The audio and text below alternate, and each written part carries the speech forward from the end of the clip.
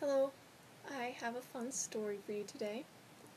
So this morning I decided that I was going to do another one of these videos today, and I thought of the poem called Nothing in That Drawer by Ron Padgett, which is a really fun sonnet. And then I went to school and found out that Claire Lou, who was one of my classmates, was also in my poetry class, had already posted that poem on her public poetry project, which is the Daily Poem Project on Facebook. And then I also found out that tonight, for our assignment for poetry class, we're reading that poem. So that's exciting. So here it is, Nothing in That Drawer by Ron Padgett. Nothing in that drawer. Nothing in that drawer. Nothing in that drawer.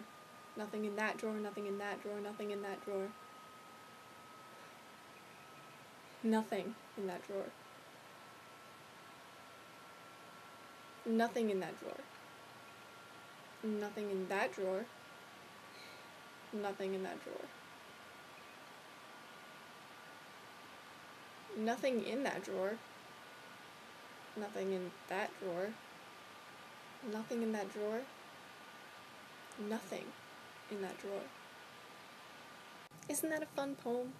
There's so many different interpretations, so it's a really good one for reciting. I'm feeling a little silly. Should I show off one of my talents? Okay, here it is. That's right, I can wiggle my ears.